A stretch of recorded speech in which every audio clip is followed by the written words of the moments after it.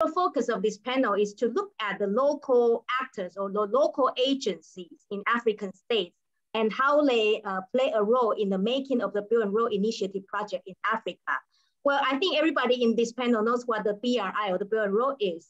And in fact, the Chinese government defined the BRI in a very functional ways, supporting basically any international project that can have a potential to become part of the BRI umbrella. So there is no concrete definitions of what kind of cooperative engagement there should be. And this opens the door to many possibilities, encouraging interested stakeholders in many parts of the world to justify their projects to be part of the BRI, and thus can obtain Chinese investment or Chinese loans and expertise. So, but in our panel, we want to problematize the concept that Chinese state is the most important, if not the only variable in explaining the success of BRI projects. I think what is badly needed is really an examination of the motive, the actions, and the resources of stakeholders in various BRI states or potential BRI states that will receive the Chinese investment. And we have, I think if I'm right, we have around 5 speakers today. 5 papers that will be presented today. I think I kind of reordered it and apologize for this. I think we can let Maria and William present first. So their presentation will be about adaptive governance along Chinese finance BRI railway mega projects in East Africa. And after Maria and William, we will have Elisa and Frank. I'm not sure if Tim is here with us today. And their project is to look at the BRI in Eastern Africa, the polymorphy of African agency in infrastructure development. So that will be the second paper. And then the third one will be Orbe Hosi. He will talk about actor agency and localization. So the making of the BRI project in Africa. So that's Orbe. And okay, actually 4. Then the last paper, if I'm right, will be with Evelyn. She will talk about BRI in the Middle East and North Africa, a panacea for authoritarian regimes with a question mark. Yeah, I think Eustace, who have submitted to a paper, kind of an abstract to the panel, he will not present. And I think Arua, Oko, or Maka is also not here, right? All right. So I think I get the order right now. And Maria, maybe you can go first. Thank you. Okay, thank you. William, do you want to start presenting? So we divided the task. Okay, so. Yes, yeah, I'm gonna share my screen. Okay.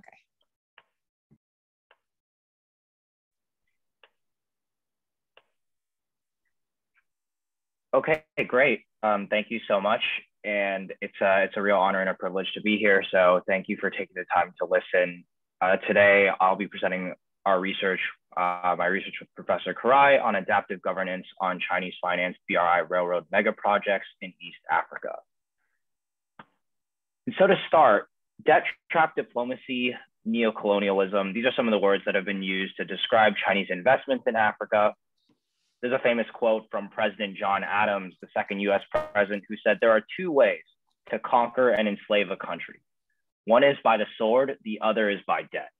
And so what we're really asking today is an overarching theme to think about. Are such allegations true? Is it debt trap diplomacy? Is this neocolonialism? Now, the questions and methodology for our paper on adaptive governance, we're really asking, do Chinese economic actors on the BRI raise the bar for corporate social responsibility, or going beyond what is requested of them, or do they lower it? And we're defining corporate social responsibility as businesses generating wealth for shareholders through ethical policies and sustainable management practices like economic viability, positive social impacts, preserving the environment, and overall sustainable development. And our paper focuses on 3 case studies, 3 specific railways in East Africa: Kenya's Standard Gauge Railroad, Ethiopia's Addis Ababa Djibouti Railroad, and Nigeria's Lagos Ibadan Railroad. And we're really looking at this question of whether China's development financing model is seeking to present a new alternative development financing model to the Western model, one that is based on good governance, high standards, rule of law, and social and environmental responsibilities. So some background on China's CSR regulations. these really became more of a priority for the Chinese government in the 2000s with its going out policy, and that accelerated with the Belt and Road Initiative in 2013. So China presently lacks an overarching law that governs these activities, but it has emphasized the importance of higher regulatory standards. And we see that with different ways in which CSR was included in Chinese laws. In 2006 and 2008, guidelines encouraged the publication of CSR reports. And 2017 was probably the best year for Chinese CSR performance. Between January 1st and October 31st, 2018, Chinese enterprises released nearly 2,000 CSR reports. But there are some flaws still. The language remains vague and broad and difficult to translate into concrete objectives. And many Chinese representatives from Exim Bank and China Road and Bridge Corporation, CRBC, seemed remarkably unaware of CSR regulations when interviewed and asked about them. So to start with Kenya, the case study of Kenya and Kenya's standard gauge railroad. We see Kenya has a really well-developed legal system and regulatory framework, especially regarding environmental laws, and it also has detailed labor laws and a lively civil society.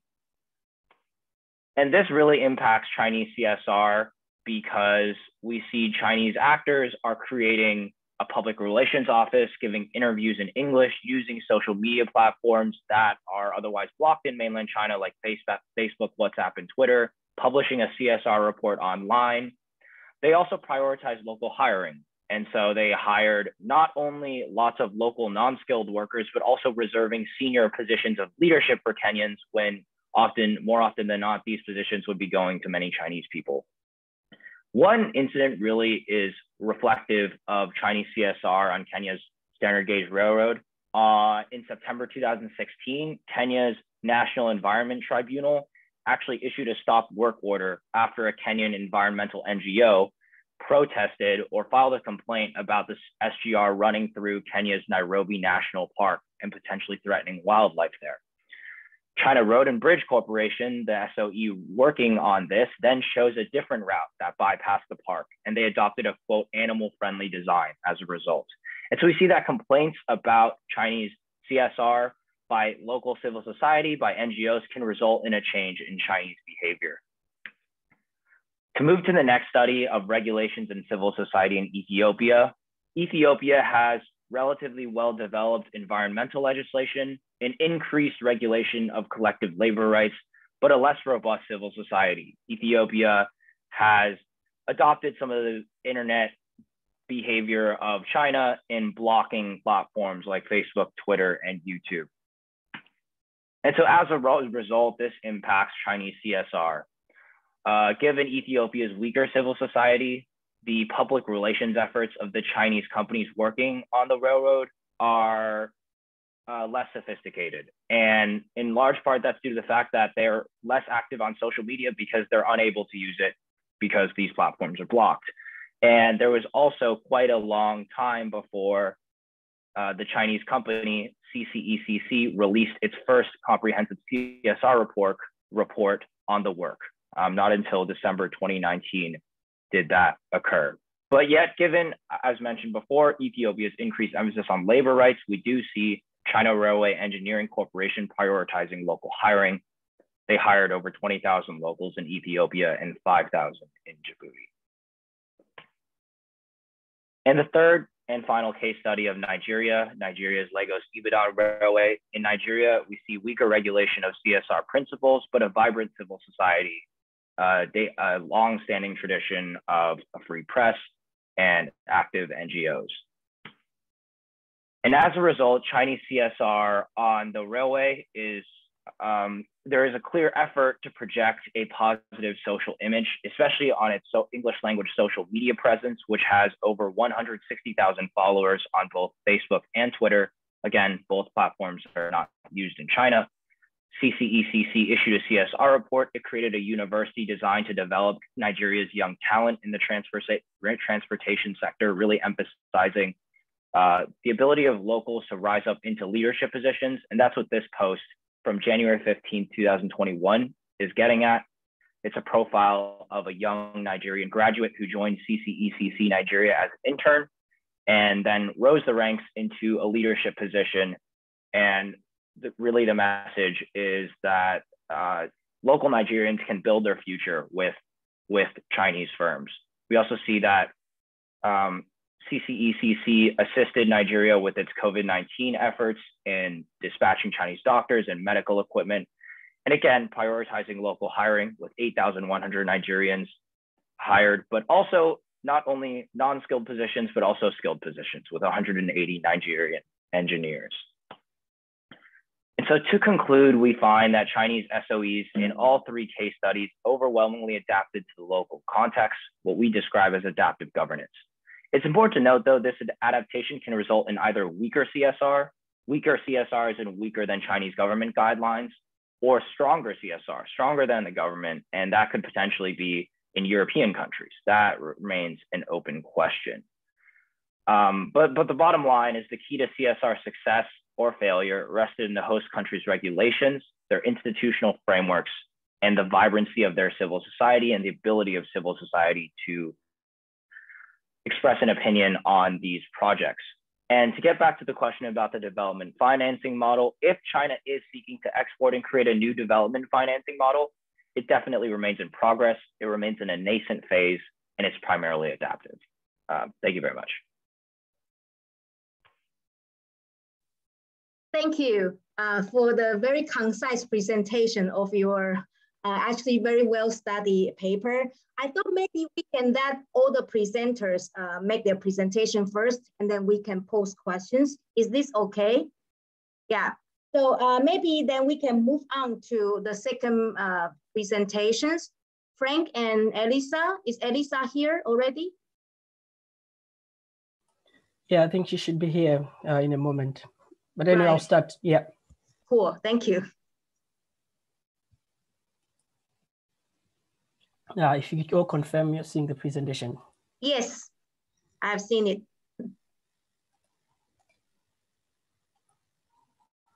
Good morning, good afternoon, good evening, depending where you are. My name is Frank Chemura. I'm a lecturer at the Open University in Development Policy and Practice. So today's presentation comes from some of the work that I've been doing with my colleagues, Elisa Campino, who will join us in a moment, as well as Tim Janus, unfortunately, who could not be with us today.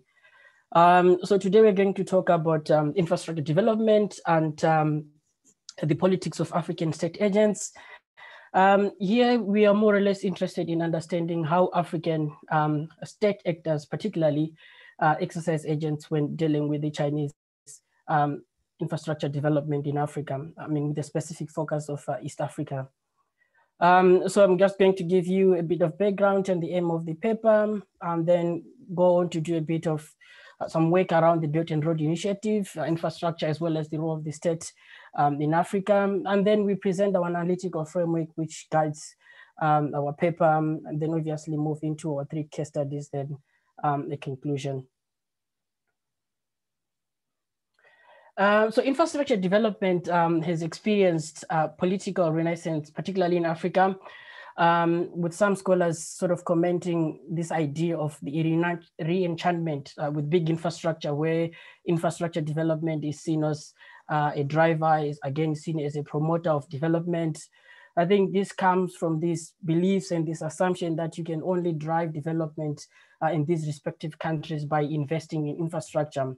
And unfortunately, you know, most of the African countries, they do not have adequate infrastructure. And some of these infrastructures were actually inherited after the end of colonialism.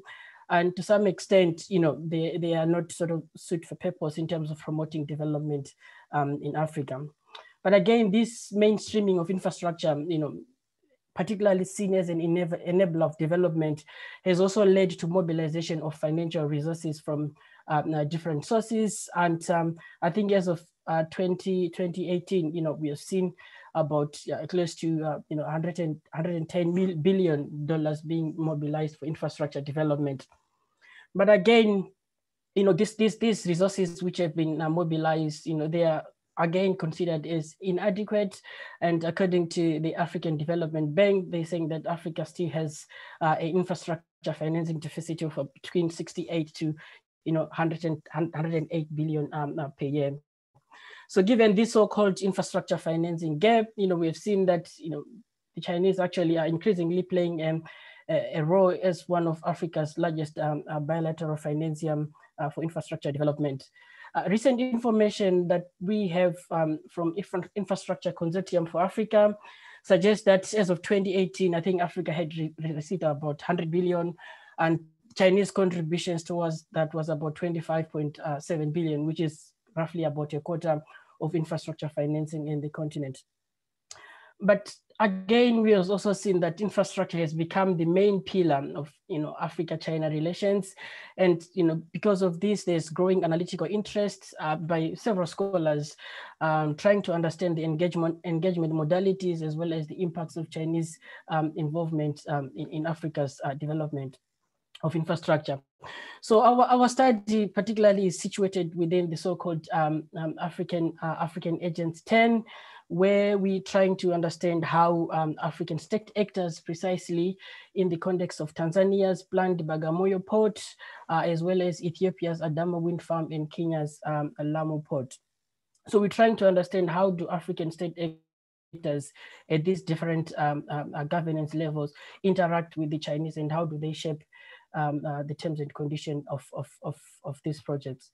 So by the end of this presentation, we aim to show how African state actors shape the development of infrastructure projects with Chinese involvement in different ways. And in doing so, we're trying to make a case for what we refer to as a context sensitivity analysis of various spheres of African state agents, in particular at those conjunctures where the Chinese and Africans meet. So our exploration in this paper, I think, draws from some of the primary work that we've been doing in Ethiopia, in China, in Kenya, stretching as well as 2017, of course, coming from field work, as well as interviews, as well as participant and ethnographic observation in some of these sites involving the Chinese. The launch of the Belt and Road Initiative in 2013, to some extent, some scholars have commented, suggesting that it might provide the required financing which Africa currently lacks precisely for infrastructure development. But I think we have to acknowledge that Belt and Road Initiative has sort of become an all-encompassing or eye-catching initiative, to some extent that some of the projects which were actually initially developed or designed by African leaders. So, for example, if you look at the Lamu Port, the LAPSET, or Lamu Port South Sudan Ethiopia Transport Corridor, this was an initiative which was actually done by the East African governments, but now all of a sudden is now also part of the Belt and Road Initiative. But I think we have to acknowledge as well that, given the proliferation of relations between Chinese and Africans, infrastructure definitely is playing a pivotal role.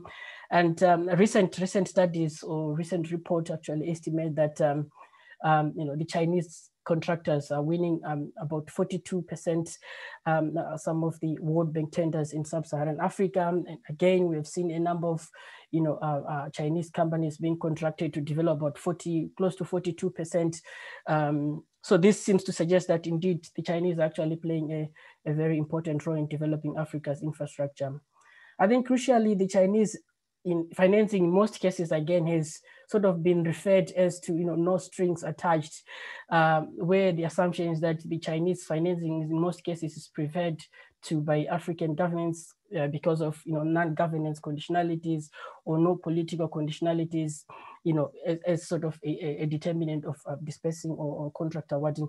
But I think we need to be careful when making such kind of, statements, because I think recent studies, again, for example, the one by Hillman, which suggests that the Chinese Exim Bank at the moment at least requires about 70% of some of these contracts, actually contracts procurement to be from China. And we have also seen that, if you check at all sort of the Chinese funded projects, they are all developed by the Chinese enterprises. They could be state-owned enterprises and other non-state actors. And I think we've seen that recently about 89% of all, Chinese funded projects have all been implemented by Chinese contractors. So as infrastructure becomes the main pillar of Africa-China relations, I think most scholars now are beginning to question, like, what are the engagement modalities? What are the financing terms and conditions? And in most cases, questions of who benefits and who the losses there, and they have also come to the picture.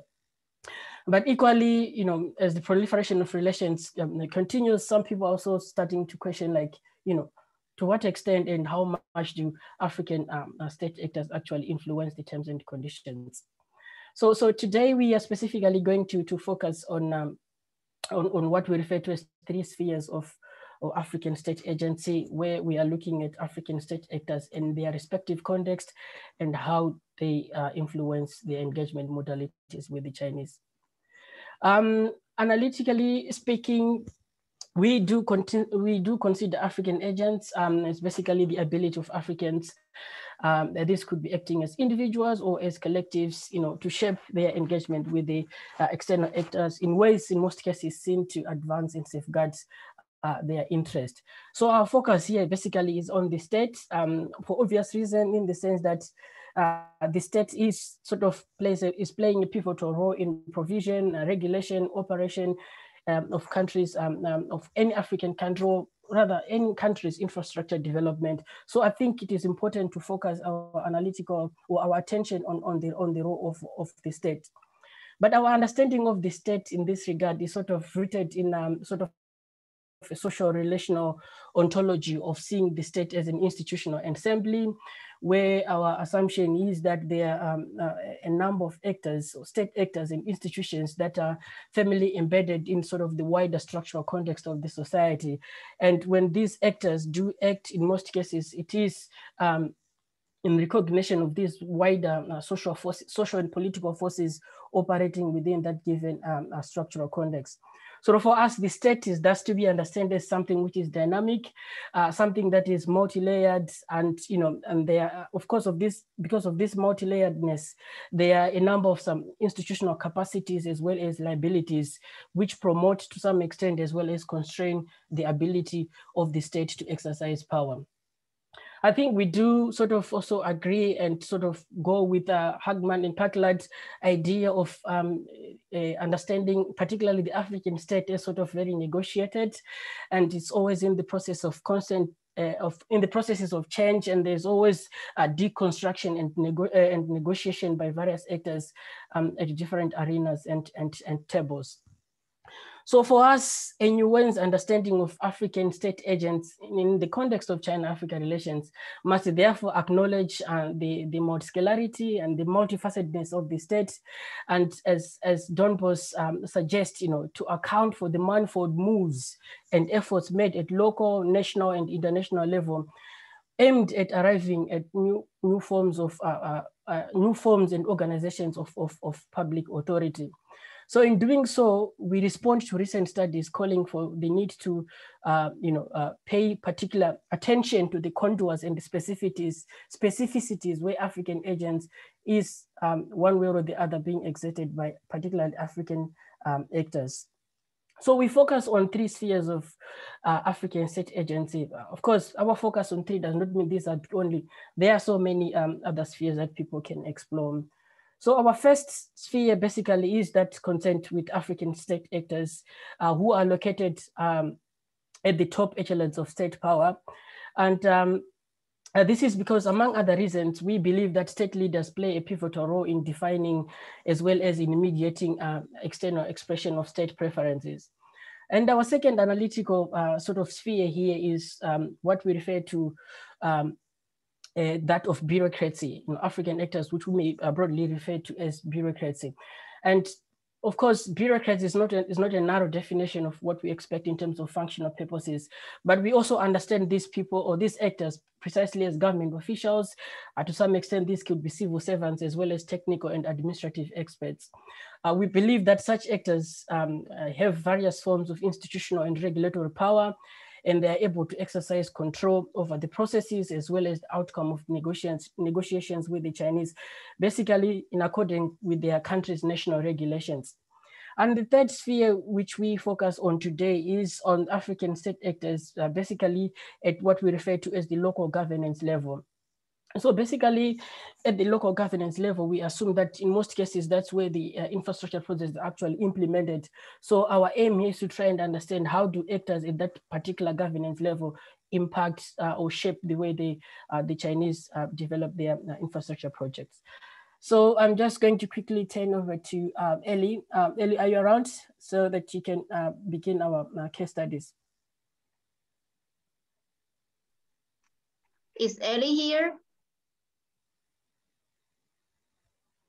I'm not so sure if she's here. Okay, no, that's fine. I can just then continue. So as I was saying, I think the first sphere for where we believe African state actors exercise agents is that of the actors located at the top echelons of the state. And here we have in mind, the Bagamoyo port here, where we are looking at the role played by President Magufuli when he came into power in 2015. Indeed, as we argue, state leaders play a pivotal role in defining and mediating external expression of state interest. And we have seen that when President Magufuli came into power in 2015, when he sort of tried to revise or revisit the negotiations, in particular around the terms and conditions of the Bagamoyo port, which had initially been agreed in 2013. So just sort of a background to this, he came into power from a populist developmentalist economic model where he was sort of chanting this idea of anti-corruption. And again, he was sort of the idea that the way the Bagamoyo port deal was structured was not helpful and did not reflect the interest of the Tanzanian people. And to an extent that he publicly denounced the terms proposed by the China merchant. In doing so, ended up sort of leveraging what we refer to as state agents by publicly shaming the Chinese investors. But for him, he was saying that this Bagamoyo port, should be developed in a way that it ensures that there are linkages with other sectors at the end of the day, contributing to what he referred to as productive investments in other sectors.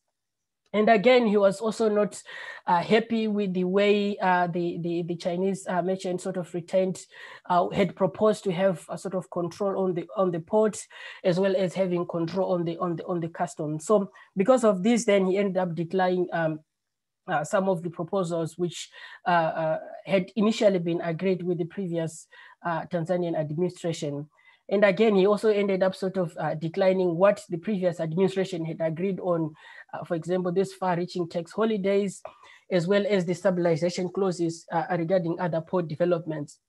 So our understanding of Bagamoyo port here clearly shows that those leaders at the top echelons of the state have got the ability to exercise agency, and by controlling as well as expressing the interest of the state. And then our second empirical case study is that one of Ethiopia's Adama wind farm, where we are looking at what we refer to as procedural state agency.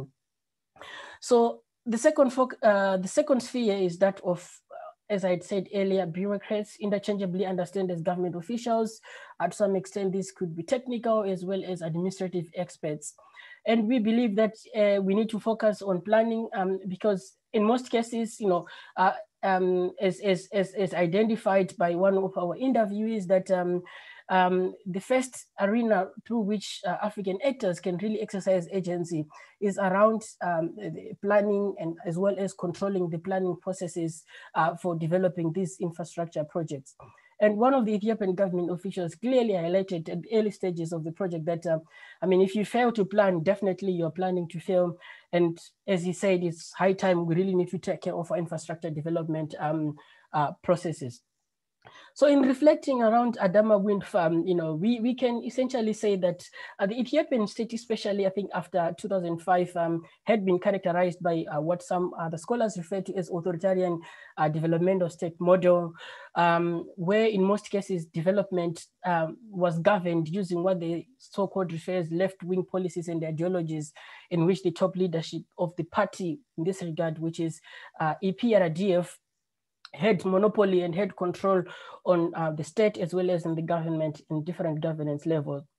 And to be honest with you, Ethiopia, like rest of the African countries, they have a huge population without access to electricity, and the Ethiopian Ministry of Water, Irrigation, and Electricity, I think as of about 2004, 2005, say that we need to develop and we need to harness the natural resources we have to, such as wind, solar, to develop our own energy security.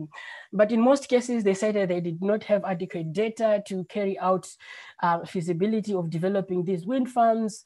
And because of that, we saw the Ethiopian government sort of, lobbying to the United Nations and to several other multilateral funders, looking for information around, what potentials do they have in terms of resource endowment.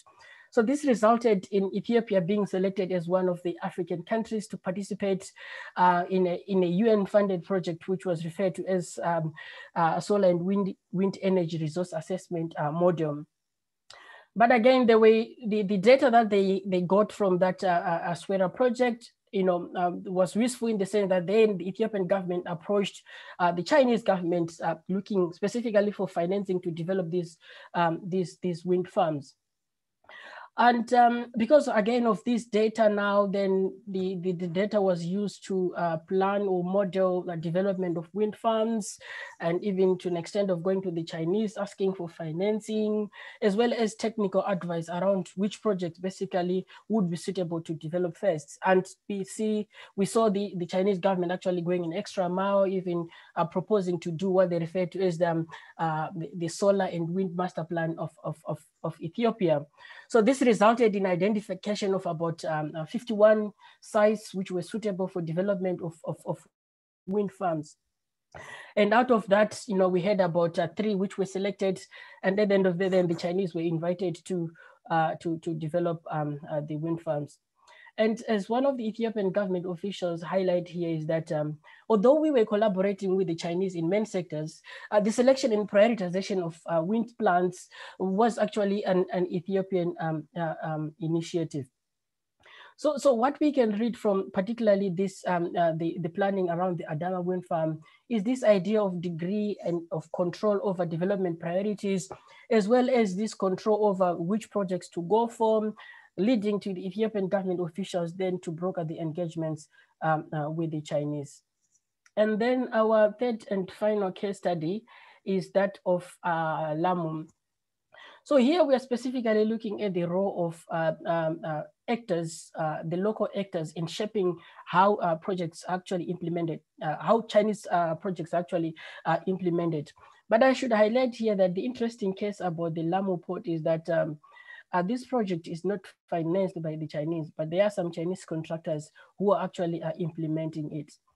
But for those who may probably not be familiar with the Kenyan history, is that for some, what some scholars argue is that Lamu, and to a reasonable extent, northern Kenya, has historically been sort of marginalized in Kenyan economic development, and to some extent even the political history.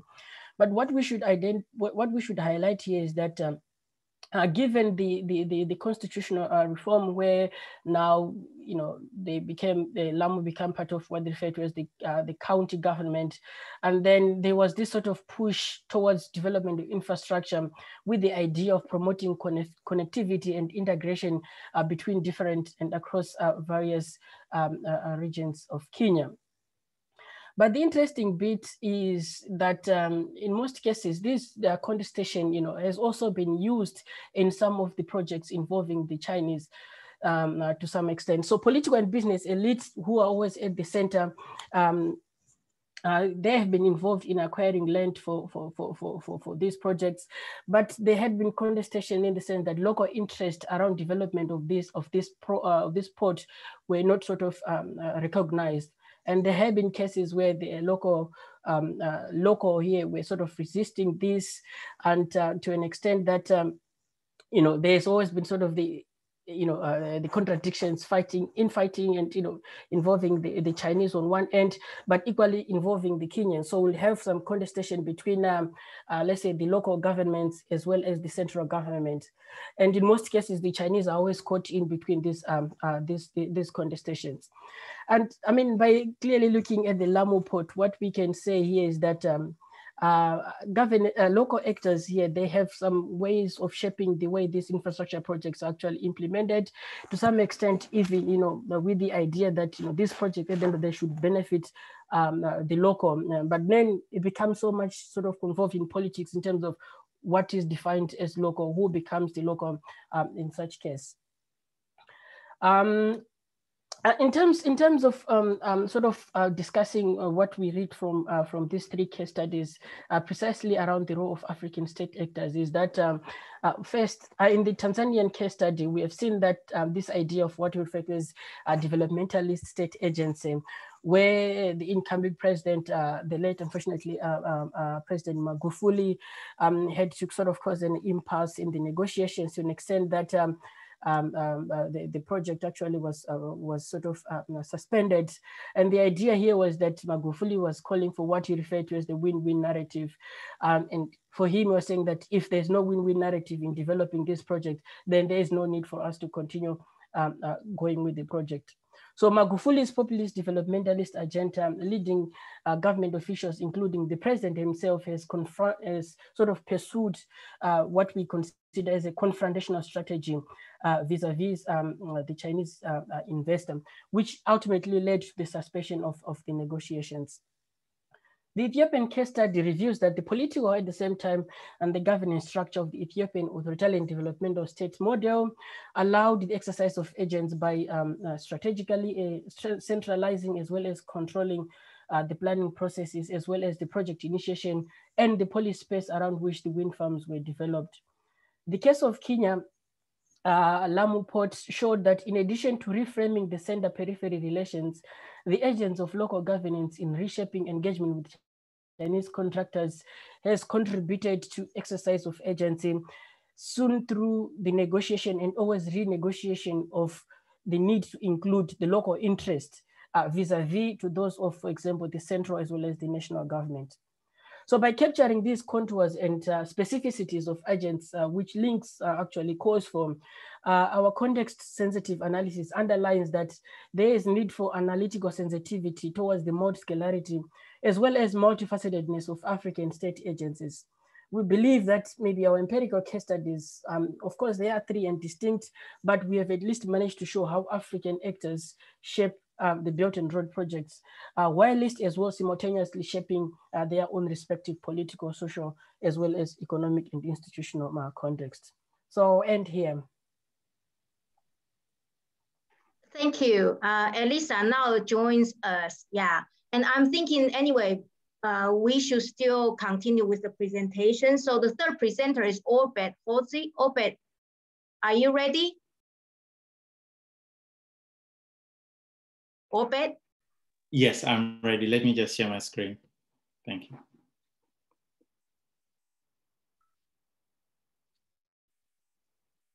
All right, thank you. So today I'm going to be talking about actors, agents, and localization, and what I think is the making of an African Belt and Road initiative. Okay. I'm going to talk about Dolowitz and Marsh's policy transfer framework and try to use it to see how we can understand how African actors, particularly political elites, because I focus on political elites, are trying, what they are trying to transfer, how they're trying to transfer from the Belt and Road Initiative and why they're transferring those things. I'll end with looking at the impediments to BRI transfer from China to African countries. So Dolowitz and Marsh's model, basically I like their definition of what policy transfer is, because they look at policy transfer as the process by which knowledge about policies, administrative arrangements, institutions, and ideas in one political system, past or present, is used in the development of policies, administrative arrangements, institutions, and ideas in another political system. Their argument is that most of the times when we talk about policy transfer, we're thinking about voluntary policy transfer, where actors in one political system sees a policy that they want to implement in their own system, and then they voluntarily initiate the policy or the process of policy transfer. But they argue that they are also cohesive. There is also cohesive policy transfer, where because of conditions that have been set, And Africa is not new to conditions being set. The structural adjustment programs, for instance, this was policy transfer that was to some extent cohesive. So actors being forced to initiate the process of policy transfer and then implement certain policies that they would otherwise not have been able to implement or not have chosen to implement. And the cohesiveness that just doesn't come with, it also comes with some conditions being attached. Conditions where if you want a BRI project, for instance, you have to give 70%, as Frankton was talking about, a certain percentage of the business has to go to a Chinese company, or materials that are used should come from China. So this can be, to some extent, cohesive in some way, because given a choice, African actors would want to source the materials from wherever they want to source them from. But most importantly, Dolowitz and Marsh's model allows us to ask 5 questions. Why do actors engage in policy transfer? Who are the key actors involved in policy transfer process? And what is being transferred?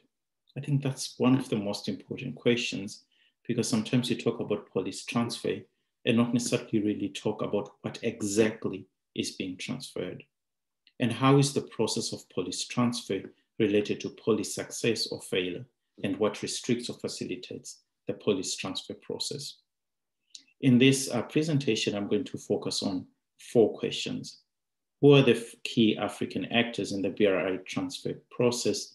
Why are the actors engaged in the transfer of BRI? And what aspects of the BRI program? Is it ideologies? Is it institutions? Do they see the BRI as a program or as a policy? So what exactly are they transferring? And what is the degree of that transfer? So to start off, I think we need to understand, and again, I'll refer to something that Frankton talks about when he talks about the state of Africa. I'm going to talk about the state of Africa in this way, that this graph or table to my right, it talks about the best model for development. And this is a survey that was done by Afrobarometer in 18 countries in 2019 and 2020. So respondents in these 18 African countries were asked, in your opinion, which of the following countries, if any, would be the best model for the future development of our country? Is there some other country in Africa or elsewhere that should be our model? And 32% of those respondents say that the United States provides a better model for their countries. 23% say China. 11% said former colonial powers in South Africa, other countries. And for me, the interesting part of this is that only 7% of respondents say that their countries should follow their own country, that they should follow our own country's model. So it shows that only 7% of people who were surveyed think that their country can develop its own model. And that is the state of Africa, really. From colonial times to post-colonial times, Africa has been exporting or importing rather development models from elsewhere, either voluntarily or coercive, or being coerced to follow certain models. Kwame Nkrumah said that its economic system, and just referring to Africa in general, he said its economic system and thus its political policy is directed from outside. I think this, to some extent, is something that is common really when you hear leaders speak. Joe Biden recently was talking about build better, build back better, I think, and he was basically talking about poor countries that they need to help to develop and say, right? And when you talk about many different structural adjustment programs or development policies or development strategies that have been implemented by the World Bank, by IMF, and even conditions that are set on donor funding from the EU, from many other countries, it really, to some extent, proves what Kwame Nkrumah was talking about, that Africa's economic system and its political policy is normally directed from outside. Keohane talks about system ineffectual countries, countries that can do very little to influence the system-wide forces that affect them. And when you look at Africa's GDP, its military spending, its ability to handle crisis, for instance, COVID, you actually see that this is a continent that to some extent is system ineffectual. It doesn't really change much of the system. Wole Soyinka, he's a Nobel Peace Prize laureate here from Nigeria, and he says that Africa is a warring ground of world's traditional and emerging hegemonies. I'll talk about that a little bit later. But all in all, what we see that is Africa that is being portrayed as passive, as impotent, as lacking of agency, and as ineffectual. And there are many examples that we can give to some extent show that Africa is to some extent passive, impotent, or lacks agency, or is ineffectual. However, if we look at the African state, if we look at African countries' GDP, the aggregate GDP of African countries is slightly more than the South Korean one, less than Brazil, less than France, less than Germany. And to some extent that shows you that African, when you don't want to look at the state, you see the state as ineffectual, as impotent, as lacking agency.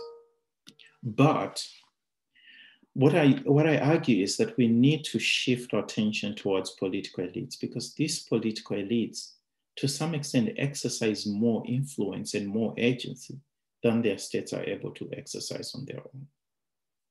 And they exercise that agency because of several reasons. The first one is that African actors from the Cold War up to today, they see themselves as middlemen between their populations and the outside world. And they use that ability to speak as the middlemen of their populations to articulate, to conceptualize what the interests of their people are, and to speak about that. In most cases, it is basically their interests that they're articulating. And there's a symbiotic relationship between the political elite and transnational business interests. One of the things that you see when you look at Angola, when you look at many different countries, is the fact that there is that symbiotic relationship between the political elite and transnational business interests, including Chinese businesses. And then the third thing is that they are key actors in determining which external policies can be implemented in their countries and to what extent. Even when they are coerced to implement certain policies, they still determine to what extent those policies are implemented. One of the reasons why the structural adjustment programs failed is because some political elites, for instance, Arap Moi in Kenya, in Zimbabwe as well, and in some other African countries, they try to implement as little in order to get as much benefit for very little implementation of policies or conditions that were given to them. And they still exercise that influence today. They still exercise that power today to implement the least in order to get the most benefits. So they determine which external policies they implement and to what extent they implement those policies. And that includes the Belt and Road Initiative and all the things that we've been talking about our Chinese projects in Africa. And the most important thing for me is the fourth point, which is that they strategically localize policies to meet their domestic politics or their domestic political objectives. So you can see the differences between political leaders when there's a change of political leadership from one leader to the other, and the policies change. Frankton talked about Tanzania. The shift, the change of leadership to Magufuli really shifted things, for projects that had already been implemented. In Sierra Leone, exactly the same thing. So one political leader coming in and renegotiating contracts that had been made by the previous leader and trying to set their own conditions. And in most cases, they are mostly considering their own domestic political interest, or to some extent, the external interest. So why are these actors and who are these actors? I'm going to talk about three, perhaps two actors. I'm going to talk about Paul Kagame. And I'm going to talk about Paul Kagame because he brings in a very interesting concept. He looks at the Belt and Road Initiative as a concept.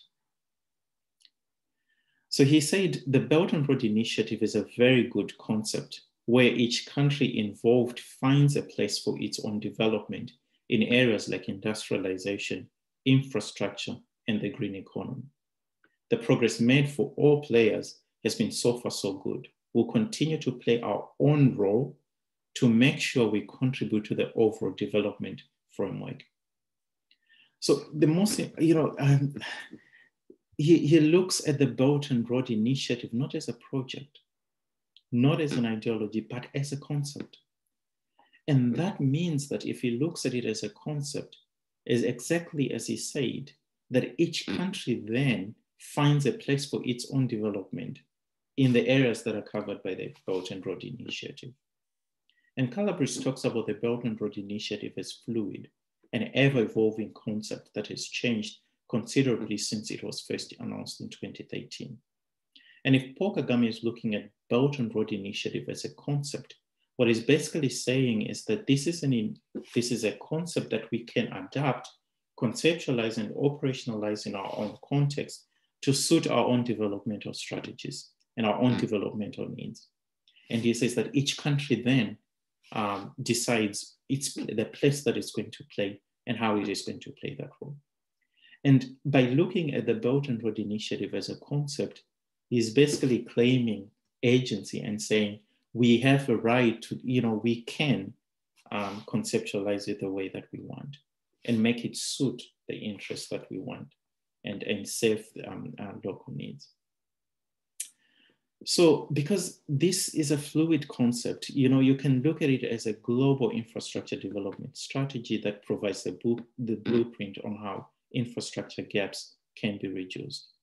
You can see it as an ideology, and there's some countries that are seeing it as an ideology. Zimbabwe is one of those countries. Seeing it as an ideology as a new form of global development anchored on China's national values and priorities. And again, the difference would be that in Zimbabwe, they're basically looking at the relationship that they have with the Western countries, sanctions being imposed on them, and then looking at the Belt and Road Initiative as an ideology representing what global development that is anchored on China's national values and priorities can look like, where there are no extreme political conditions that are being attached or structural reforms that they have to make before they implement or they benefit from the Belt and Road Initiative. And then Paul Kagame then talks about what he calls the development framework. And what is this development framework that the Belt and Road Initiative represents? In some cases, he talks about economic development without necessarily undermining your sovereignty, choosing your development path, choosing how you want to develop, and then peace and security. Or it can be looked at as infrastructure development project, as I shall talk about Cyril Ramaphosa just about now. So the intentionality approach then links agents and intentionality. In this case, what is the intention that Paul Kagame has? And what he basically wants is to be able to define what the Belt and Road Initiative and how it will be implemented and understood in his own context, and how they can use that to meet their own objectives, as he rightly pointed out. Cyril Ramaphosa looks at it differently. He looks at it from an instrumentalist perspective and looks at Belt and Road Initiative as a source of support. He said that Africa is looking forward to continued Chinese support in pursuing the objectives and priorities outlined in the African Union's Agenda 2063. And at that time, when he said this statement, he was the chairperson of the African Union. To some extent, Cyril Ramaphosa represents the view that the majority of African elites really hold. They see the Belt and Road Initiative as a source of support for their own infrastructure development projects. So in other words, the Belt and Road Initiative is nothing more than a new financing model and improved credit for them. So it's infrastructure development without demands for structural, economic, and political reforms, as was the case with support from the United States and the European Union and other countries.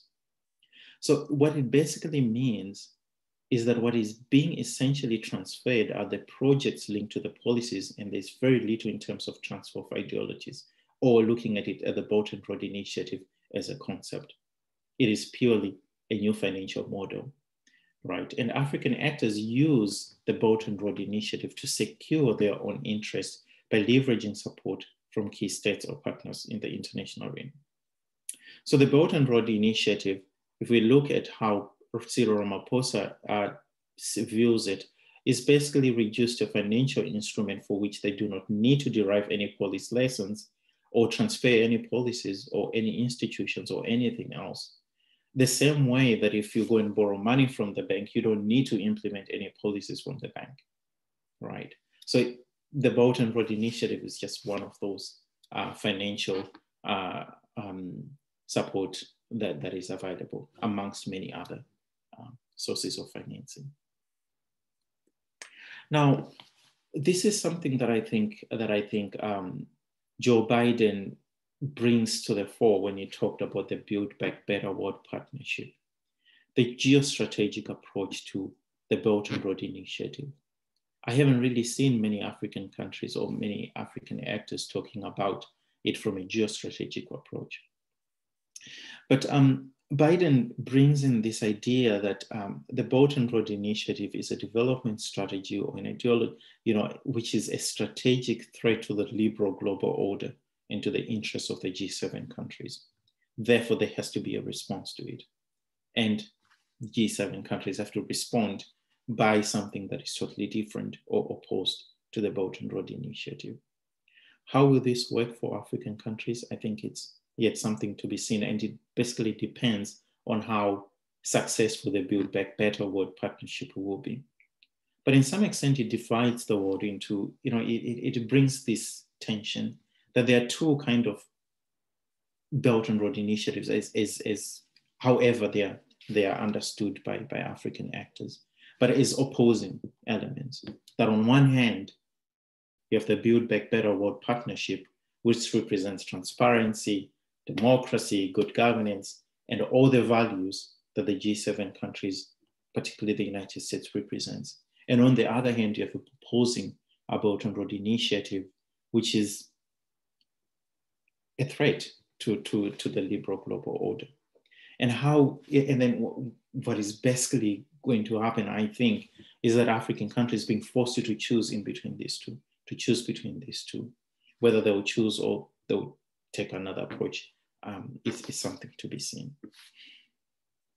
Now I'm concluding.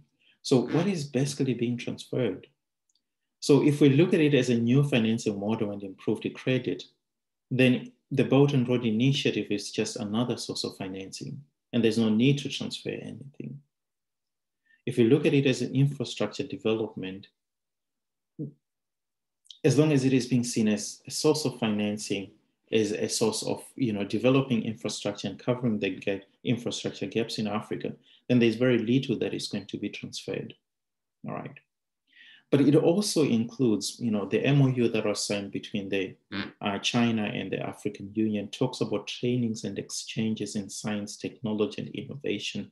And perhaps this is where we might see certain institutions and certain skills being transferred to African countries, security assistance programs, and international cooperation to improve existing international legal system. And perhaps this is where competencies can be transferred, in legal institutions can be transferred, and to some extent. But at the moment, none of these are really emphasized that much. The most emphasis on infrastructure development and the Belt and Road Initiative as a new financing model that can help Africa to cover its gap, its infrastructure gap. What are the impediments? The first impediment is basically how the Belt and Road Initiative is understood by African leaders. If they understand it as a concept, then they might be able to transfer certain elements that meet, or depending on their context, that are needed in their context, or what some authors will talk about as domestication of the Belt and Road Initiative, or strategic localization of the Belt and Road Initiative. If they look at it as a new financing model, then there's very little that is going to be transferred. Or if they look at it from a geostrategic perspective, then that means that they will revert back to implementing the least to get the most benefits out of it. But 3 impediments that I want to talk about. The first one is an asymmetry of information. So the Belt and Road Initiative has been very fluid. To some extent, there's not really clear transparency on what exactly is the Belt and Road Initiative. Is it a project? Is it a policy? Is it an ideology? What exactly is it? And what projects fit into the Belt and Road Initiative? The expansion of the Belt and Road Initiative to cover pretty much every project means that some projects, there's no difference now between previous projects that were being implemented by China and Africa and the Belt and Road Initiative project. And because of that lack of clarity on information on what the Belt and Road Initiative, it basically leaves African actors to pick and choose what the Belt and Road Initiative is and how they understand and how they will implement Belt and Road in their own context, or even try to justify why they should be considered for Belt and Road Initiative projects if they see it as a new model of financing. Linked to that, because there is an asymmetry of information, what it basically shows is that there's also an asymmetry of expectations. The expectations on what the Belt and Road Initiative is supposed to achieve and for whom it is supposed to achieve that. Is the Belt and Road Initiative supposed to cover the infrastructure gap in Africa? Is it supposed to provide financing to African infrastructure projects? Is it supposed to be a framework of development or a development strategy or a development policy? What exactly is it supposed to be? And because they are these, because of lack of that clarity, then it means that the expectations are different. What some expect the Belt and Road Initiative to achieve in Africa is not what it is intended to achieve. Right? And the third one is the asymmetry of competence. For you to be able to transfer, if you think of it as a concept like Paul Kagame, if you look at it as a new financial model, if you look at it as a strategy or as a framework, for you to be able to transfer it, for African countries to be able to transfer it, they need to have the institutional and structural capacities and competencies to be able to transfer it. And if you look at the statistics, you can find many different statistics on the state of technological, scientific advancement in Africa, the amounts of money that are allocated as a percentage of GDP towards research and development, bureaucratic competence. If you compare the bureaucratic competence in China and in some African countries, there really is a big gap. And because there's that big gap, and Africa itself has been struggling with its own major infrastructure development projects that haven't been really implemented fully, even though they've been going on for many years. Because of that lack of capacity, particularly bureaucratic capacity to implement massive continental infrastructure projects, I see significant challenges to how it can be transferred. So in conclusion, what I can say is that the Belt and Road Initiative is a China initiative, not a joint initiative of Africa and China, as some African leaders would want their populations to believe. Therefore, Africa participates in the Belt and Road Initiative to the extent that its participation enables China to realize its 2 centenary goals, the Chinese dream and the Chinese dream of national rejuvenation. So it's purely a Chinese project, and African countries are being incorporated into that project to the extent that they fit into China's own objectives. And that then speaks about the asymmetry of information and then the asymmetry of expectations that I talked about. So I'll end here. Thank you. Thank you, Obed. Our last speaker is Evren Gomuz from Turkey. She will talk about BRI in the Middle East and North Africa. Evren, are you ready? Yes, I am. Let me share.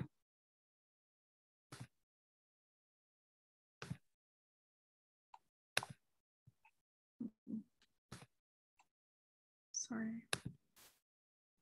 Okay.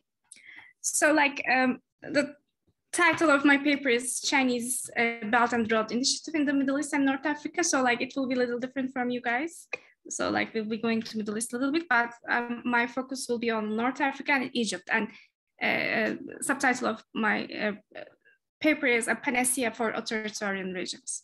And in my paper, actually, I tried to provide a political economy analysis of the BRI, and by analyzing it within the local political and economic context of the Middle East and North Africa. And my paper conceptualized the Belt and Road Initiative as a state-led special fix in a particular form, which reorganized external economic space by linking markets, producers, by multiplying and controlling trans-regional and global value chains. And if I try to summarize my main argument here, I argue that in my paper, the process of reorganization of China-centered economic spaces offers a panacea for authoritarian regimes and failed to bring promised development to the region. Ruling elites use public funds and state assets for their own interests and allocate lucrative contracts to their business or security cronies in the authoritarian settings of the Middle Eastern countries. And I use, as I said, Egypt as a case study to illustrate how the authoritarian regimes utilize Chinese engagement to create new rent sources to the repressive state apparatus in seeking to secure their authoritarian system sustainability. If we try to summarize Chinese relationship with the Middle Eastern countries, actually, we need to refer this comprehensive 1+2+3 comprehensive cooperation strategy published in 2014, where energy represents the core and the other infrastructure, construction and trade and investment are seen as the links that support that core. And with this emphasis, actually, in 2015, China became the largest oil exporter of the Middle East, and Chinese total trade volume in Middle East increased by 87% between 2005 and 2009. And in 2016, China became the largest investor in the Middle East with a total investment of almost 30 billion compared to 7 billion by the United States. And currently in 2016, by the figures of 2016, 10 Middle Eastern countries became the members of the Asian Investment and Infrastructure Bank. And the total share of Middle Eastern countries in the bank increased to 11.04%. And 17 Middle Eastern economies are currently listed in the BRI. And our case, Egypt, actually is ranked the second highest number of BRI linked projects by volume after Russia, and also Saudi Arabia is quite important in that respect in the Middle East. So like in Egypt, of course, when we say Egypt, Suez Canal, and Suez Canal is quite crucial for the implementation of the BRI project, where it functions as the main transit point between the Indian Ocean and the Mediterranean Sea. And you know, the Sisi regime, as a former military general, tried to strengthen the power of military to be backed, and also to repress societal opposition and etc. And he was looking for simply money to fund his own national projects, mega projects, and the Sisi regime successfully used this recent acceleration of Chinese engagement with the region, and so kind of like to finance the national mega projects. And Chinese development model kind of like quite fits and welcomed by Sisi regime in seeking to achieve economic growth and stability rather than, of course, freedom and democracy. And China soon became one of the largest investors for regime's military-led infrastructural projects in Egypt. And here are some figures, like Chinese direct investment in Egypt increased 66% in the first quarters of 2019 and amount to $74.9 billion. And as I said, so like Sisi regime tried to enhance military's image as the promoter of development and progress. And while doing so, it allocates new sources to the Egyptian military economic complex, kind of like it's also very important for the regime's survival, to be backed by the military, of course. And a number of law needs to be mentioned here. Some amendments strengthen this army agency called Armed Forces Land Projects Agency. It was given the right to form joint ventures with private sector, with national and international capital sources. And the next one happened in 2016. And that amendment gave this Armed Forces Land Project Agency to form public limited company to manage the construction of new administrative capitals, which we'll be talking in a minute, and Sheikh Mohammed bin Zayed city. And public tenders and auctions law was also amended, and through that amendment, civilian ministers were allowed to assign public construction to military contractor through the system of Itnat Mubashir. And the engineering authority of the armed forces was then assigned to undertake Sisi's ambitious mega projects like Suez Canal extension and etc. Also, military-owned businesses were equipped with various privileges, such as tax exceptions or non-tariff barrier to trade. For example, this like all military-owned businesses were exempted from the value-add tax. This is the expansion of Suez Canal project, and a Chinese industrial developer TEDA has been building the second phase of this project, and it was designed as an industrial and logistic hub to attract more international investment. And 30 billion had been invested since 2015, and 75% of investment belonged to China in that project. And some other projects that China undertook and still undertakes in Egypt, some 3 solar power stations in Aswan, and this coal-fired power plant on the Red Sea coast, and also like this pump storage hydropower plant in Mount Ataka. But I think the most influential one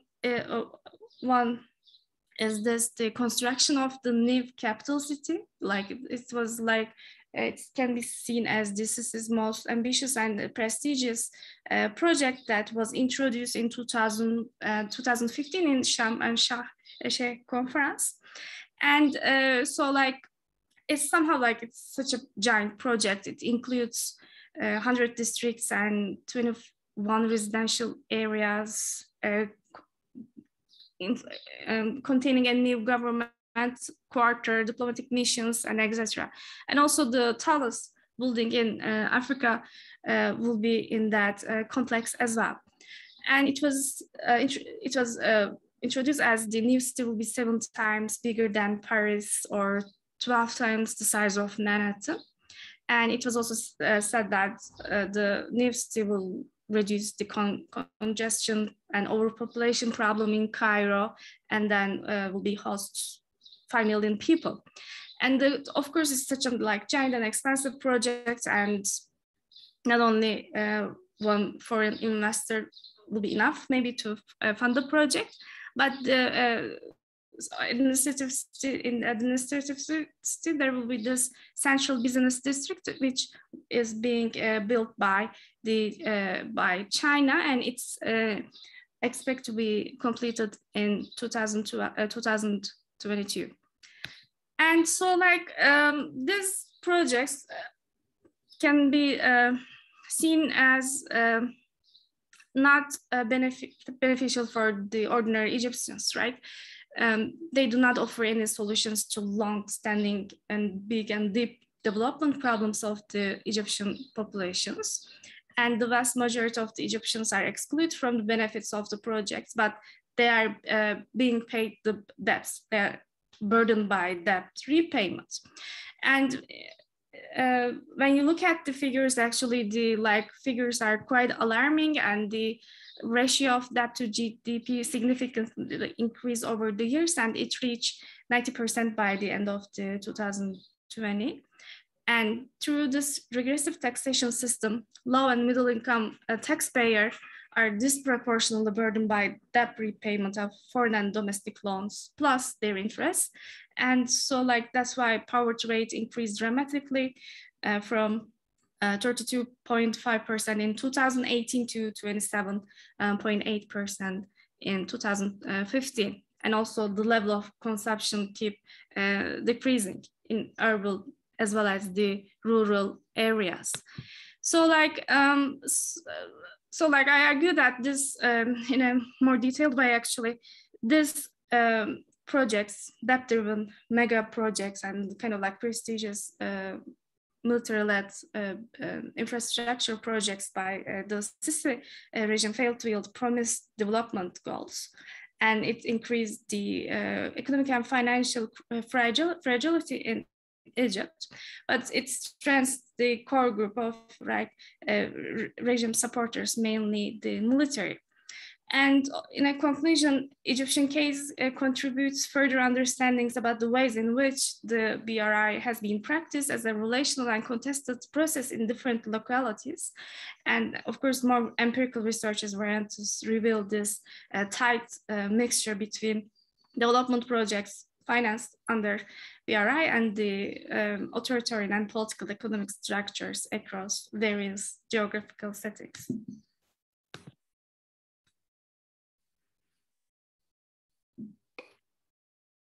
Thank you. I assume this is the last slide, yeah. So thank you, and I have seen a lot of conversations in the chat already. We have 4 presentations here, and if you may recall in the beginning, I said the focus of our panel is really on the African agency.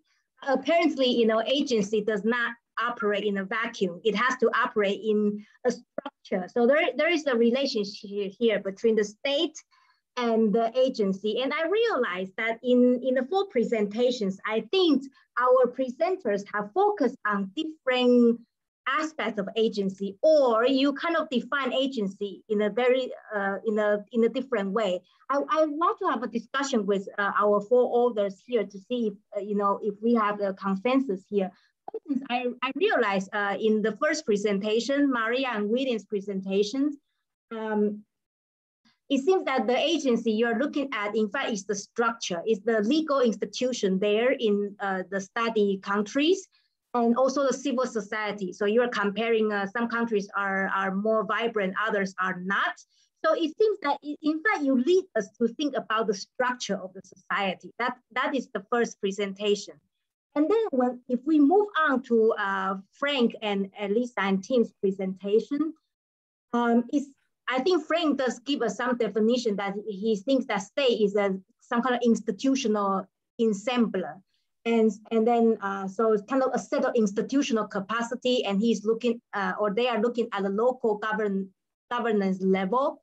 So I guess you are talking, again, you know, if you talk about institutional ensembler, in fact, when we talk about, you actually refer to the structure again. It's the structure, isn't it? So this is where I want to have a conversation. I think that we have a different understanding here. And then if we move on to Orbit, and then the last speaker, Evelyn, I think both of you have a strong emphasis on the, in fact, it's not the state itself, but it's the political elite who dominates the discourse and who decides whether to proceed with BRI or not.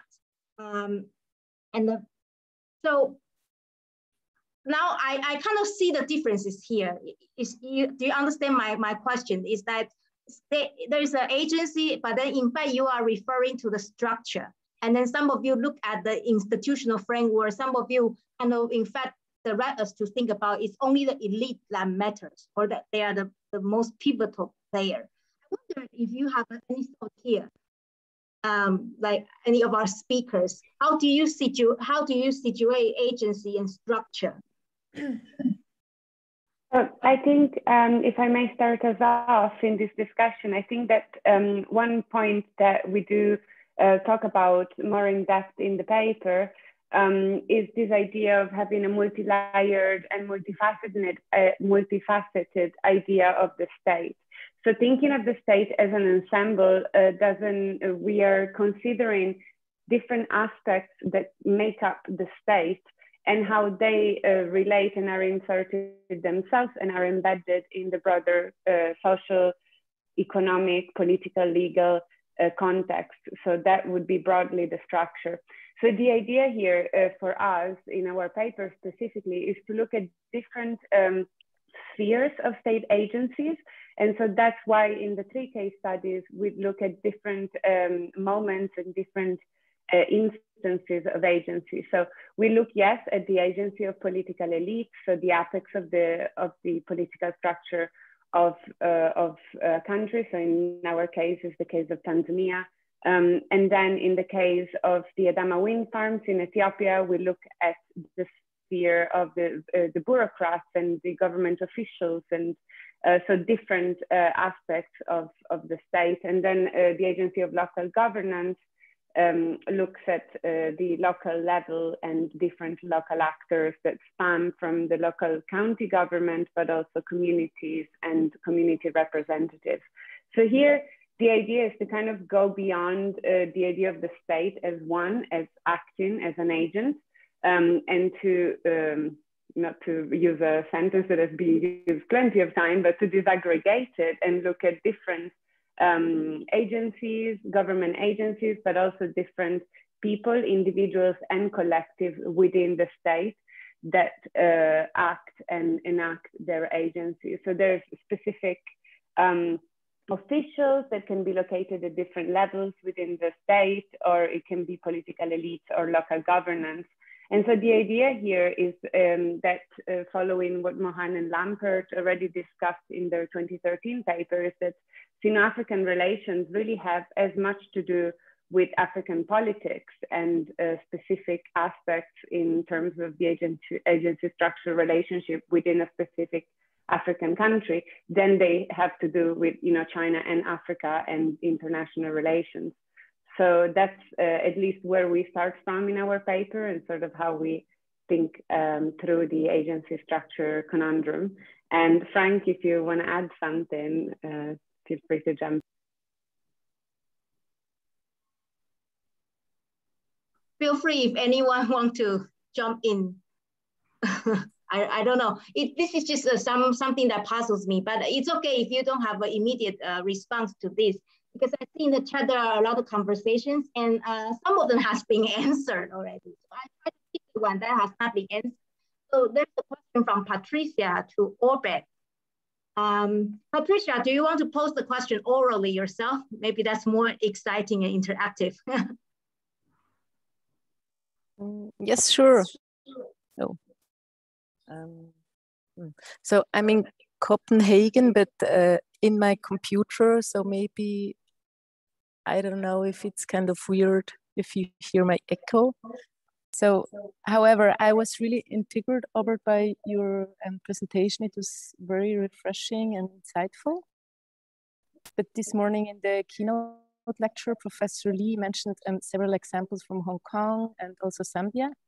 And she mentioned this example that apparently the Chinese managed to get in the secondary school curriculum Mandarin language as foreign language. So I was then kind of,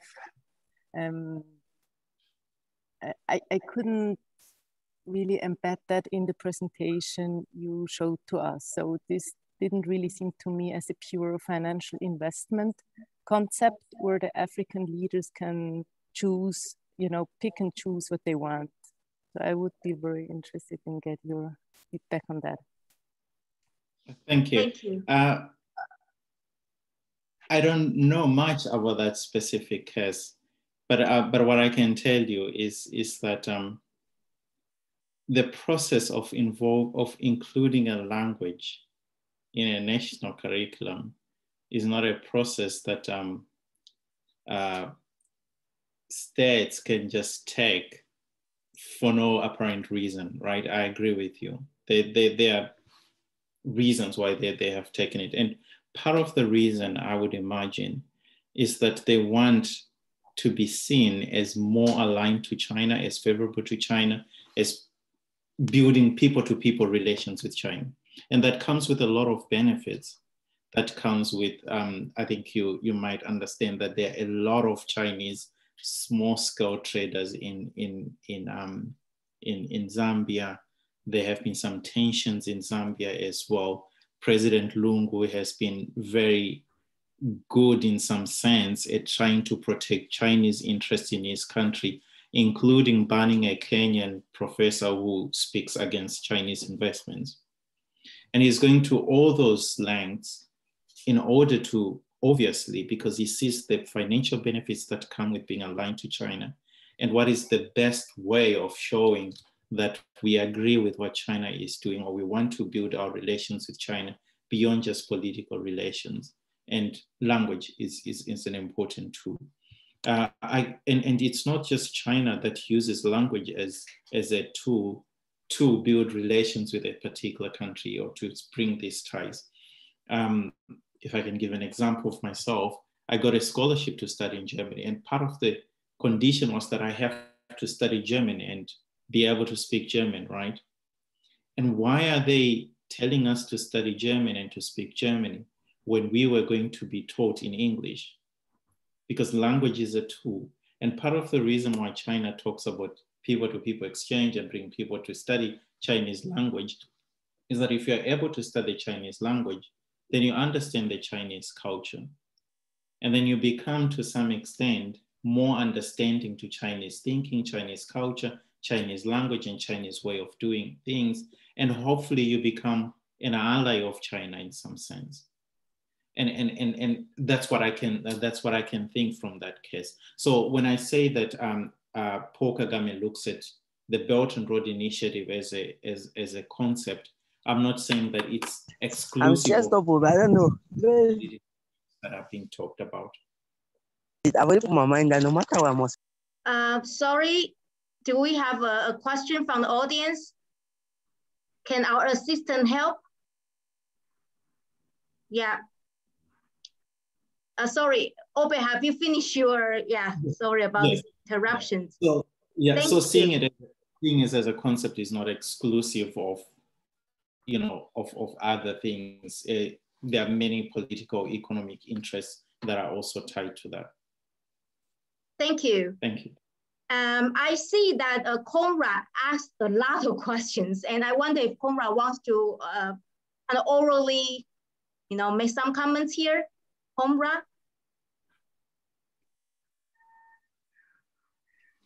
Perhaps, okay, not, okay, but you can see the conversation in the chat, or maybe, I don't know if Elisa or Frank wants to kind of orally explain your responses to his questions about this, the case, and also the One China policy.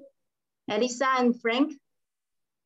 Yeah, that's fine. I'll take the question on the sort of the rhetoric on the non-political conditionalities.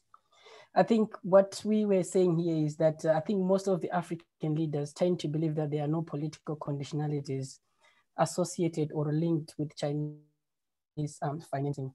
I think in most cases, given the experiences of most of the African countries, the conditionalities usually are around governance, good governance to be precise.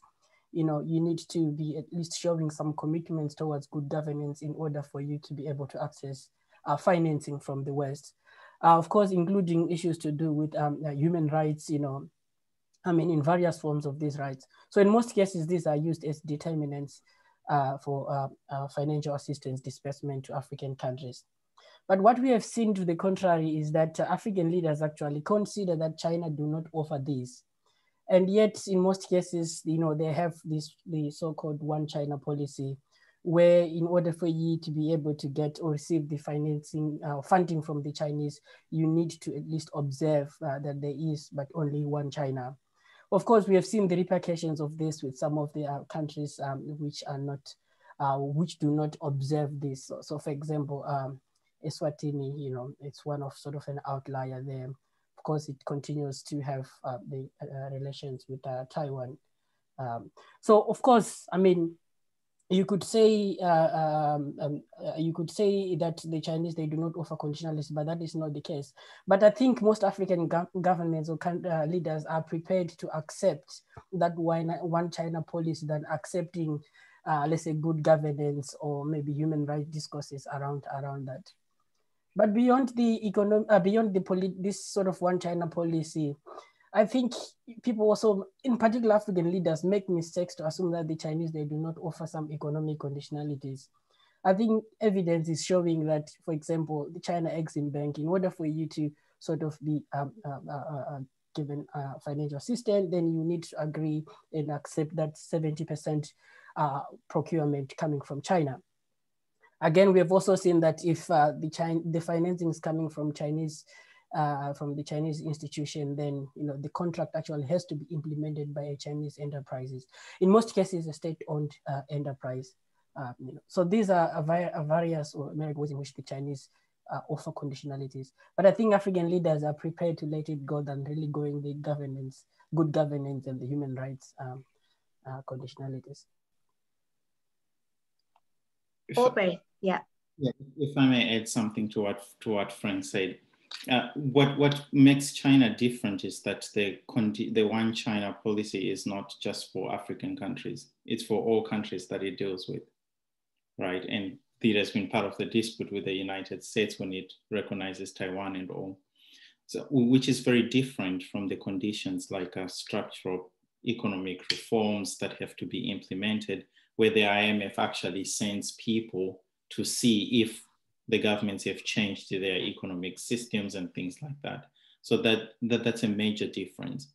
However, I think that Zimbabwe to some extent shows the extent that China can come in putting certain conditions.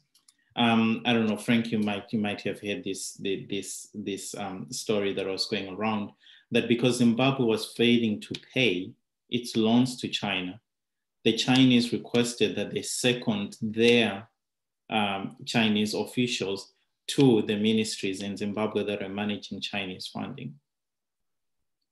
And the second thing is that when Robert Mugabe nationalized all the diamond mining companies, including a Chinese diamond mining company, the ambassador of China in Zimbabwe complained and said that Zimbabwe was not abiding by the conditions that had been set, that if there is any dispute between a Chinese company and the Zimbabwean government, the dispute is not resolved in courts, but is resolved diplomatically.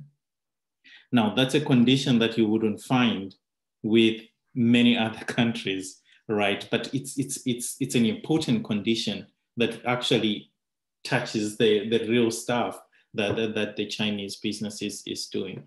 So I think that in as much as China doesn't put all these conditions that you need to change your governance system, you need to change your political system, it finds a way of still achieving what the US and EU is trying to achieve by changing an economic system.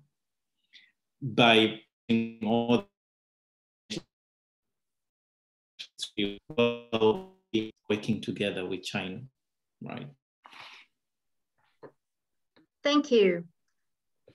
Well, I see in the chat that Conrad posed a question, and basically he's differentiating the BRI projects or just non-BRI project, but rebranded as BRI. And this reminds me of a question that I can ask perhaps Frank and Elisa. In this Lamu project, so it's not financed by the Chinese, but Chinese are taking part. So this is basically a non-BRI project, but perceived by the Chinese as BRI, as I assume. Is it? I just want to clarify the nature. Yeah. Yes. So interestingly, the entire corridor, transport corridor that the Lamu Port project is part of, the Lamu Port South Sudan Ethiopia transport corridor called LAPSET, has become a strategic corridor catalyzing connectivity, I think is the name, during the Belt and Road Initiative Forum of 2019. And that was also the case for the Northern Corridor stretching from Mombasa Port in Kenya through Uganda to Rwanda.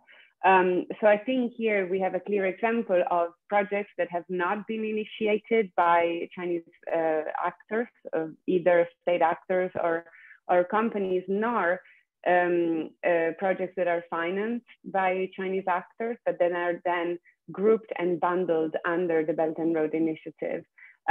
So this is it's not quite an uncommon phenomenon, and it is something that often happens across Southeast Asia as well.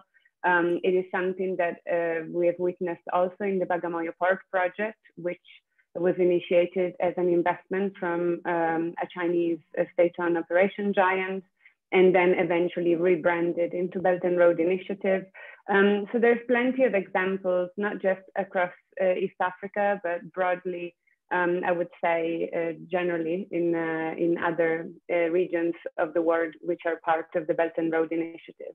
But I think this just fits within a trend of the Belt and Road Initiative. So starting from a connectivity initiative focused on infrastructure and then expanding to different sectors, expanding geographically as well throughout this past decade. So really, I would argue that this is something that has become very common. And in a forthcoming chapter on the African Transport Corridor book, which will be out at some point this year, I do talk about this phenomenon more specifically. Shamelessly self-advertising here, but yes, and talking about generally similar trends and how these different types of projects and different cross-sector projects are being inserted in the Belt and Road Initiative. And I think that it's really important here to go back to the question that Albert was also discussing in his presentation. So what is the Belt and Road Initiative really? And who is now, and is the Belt and Road Initiative created by all of these projects and actors that are slowly rebranding and relabeling the Belt and projects as Belt and Road Initiative, or is it more of a Chinese-driven approach of relabeling projects actively? So that would be a very interesting question to tackle in the future. And perhaps Maria would like to add something, because I know that the project you wrote about in your paper is also now a Belt and Road project. So. Yeah, in fact, I exactly have the same question for Maria and actually Evelyn. Like in your case studies, do you notice which one is really BRI and which one is kind of non-BRI but rebranded? When Maria and Evelyn, would you like to answer this? Yeah. Hi. So I think that it doesn't even matter what is really BRI, what has been rebranded as BRI, because like even if you look at the history of BRI, when it was launched in 2013, they rebranded already then a lot of projects that were not BRI, but then all of a sudden were included in the BRI. And I don't think that very many projects have been really made as like just BRI, and also here you can see the agency like of host country, right? So it's not just China that is trying to rebrand things and doing it BRI, but also the host country, right? That they see funds coming in from China and this BRI that there used to be a lot of money. I think now that there is, we're witnessing a decrease of funding that is quite serious, I think, from actually already 2016, and the pandemic has just accentuated this trend.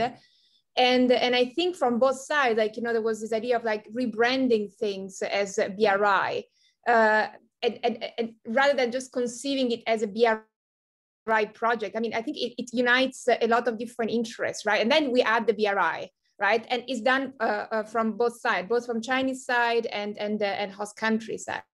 But again, I don't think it really matters because we don't know clearly what BRI is. So there is a definition, but does it really matter? And the fact that even China doesn't have yet, as for now, a place or a website where it lists all the BRI projects, I think is indicative of the fact that who cares, right? Whatever can fit in becomes, this can be a BRI conference, right? We can make it a BRI conference. So yeah, that's my point. Thank you. Yeah, thank you. In fact, Frame put in the chat at the end of the day, what is not BRI? And I think that shows quite well the reality. I have seen many things being branded BRI, not just infrastructure projects. Like now we mentioned Confucius Institute, or even a chess competition exchange between two partner cities can all be branded as BRI. Yeah. if I can say another thing, even when we did this edited volume on BRI, I have a colleague that wrote about casino that was branded as BRI. It was really considered as a BRI project. It's kind of, you know, why casinos, and it was later rebranded as a BRI project, just to say, I mean, how everything can really become BRI pretty much. Yeah. Evelyn, would you like to say something also about this? Right, I think my answer will be very similar to Maria's. So like for CC regime, I guess it doesn't matter either, whether it's BRI or not. It's kind of like he repackaged them as like military-led, China-backed national projects, and then kind of like emphasis always is on military, national, and mega. So like it doesn't matter that much, I guess, in my case.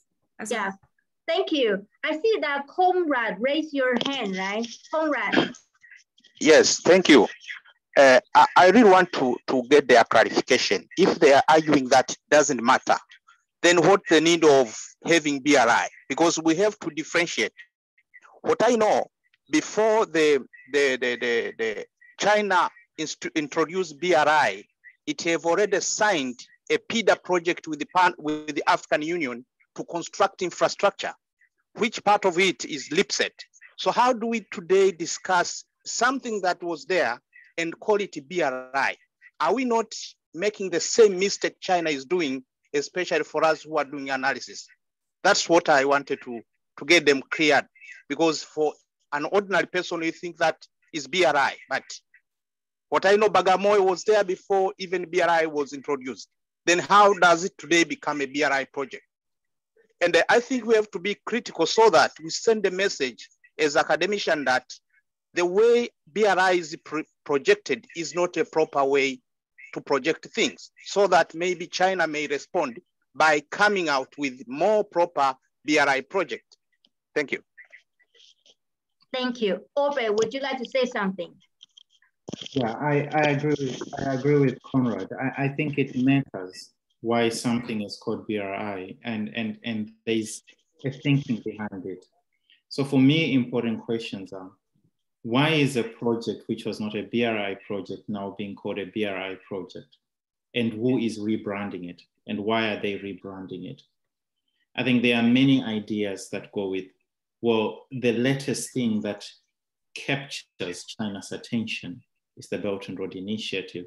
Therefore, it's imperative that, you know, a political elite would then say, this is a BRI project, even if it is not a BRI project, right? And why they are doing that is because they perceive that we might be able to get more funding if we call something a BRI project, even if it is not a BRI project. I'll give you an example.